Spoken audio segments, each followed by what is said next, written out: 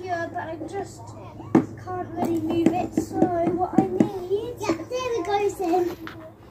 Yeah, you're back. I need to blow up the wheel. The baby's crying. Even now, after all this time, I still have the same nightmare. Driving seemingly endless roads. Roads that are endless. Endless roads. To the MOT. To the garage. I mean, it's always a nervous time, isn't it? Because you worry about the money and the finances, but I didn't know. I couldn't have known. I have to remind myself I was the victim.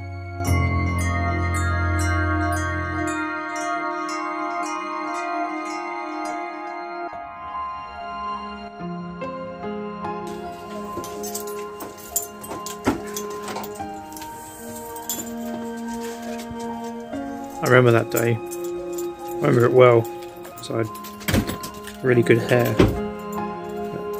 But still, I couldn't shake the feeling that something was wrong. Today was not a good day. It was the opposite of a good day. It was a bad day. As I pulled away really slowly from my drive, I just had a sinking feeling in my stomach. And I guess I should have listened to my stomach. See, this time we were trying somewhere different because we had issues the past couple of years with the MOT.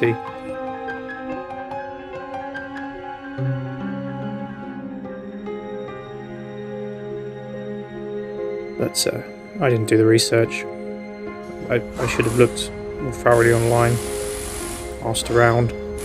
You know, it's always best to get a second opinion, or any opinion other than my own. Yeah. Hindsight, huh? I remember when I got there, they were making all the right sounds, but as we later found out, when one of their employees sent us this footage, they heard our story. They read about it in the local paper, and they felt compelled to help out, so they sent us this footage of these three criminals working on the car. Now this isn't our car, I don't know if that's clear or not. This was the car they gave us when they told us that our car spontaneously combusted, so they said they'd give us an upgrade, a better car, but it wasn't a better car, not really. So you can see there in the middle, you've got the boss in the blue trousers. He from this footage, he just appears to be inebriated. I mean, he can barely walk. He stumbles everywhere. And the other two, they look industrious, but I have my doubts as to their competency, if I'm being totally honest.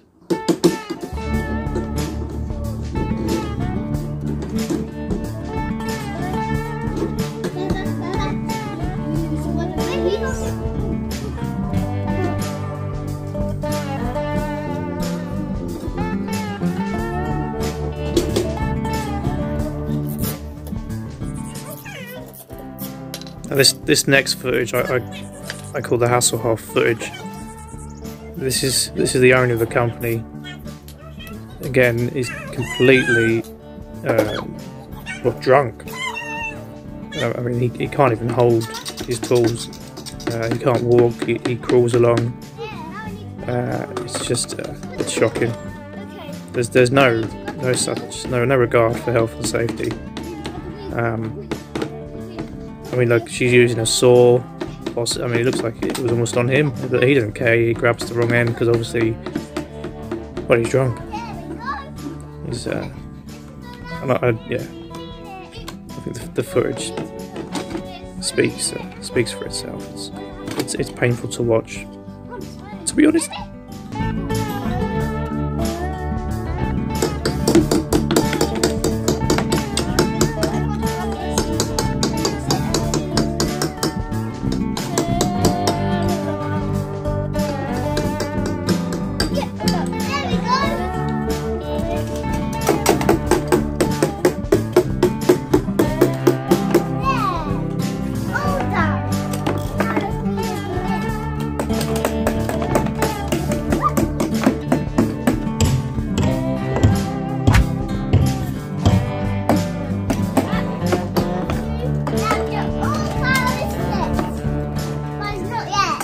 they called me back in and said to come, try the car out. And again, their employee, they got the footage of that as well. And even now, it's tough. It's a tough watch. And I've seen Schindler's List and The Pianist, but this is tough.